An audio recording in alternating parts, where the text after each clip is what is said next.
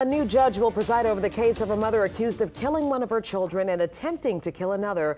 That after a pretrial hearing this morning where the judge recused himself from the case due to a conflict.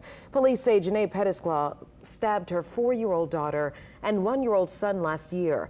Her daughter died from her wounds. She's charged now with second-degree murder. Pedesclaux, is charged now with second-degree murder and attempted murder.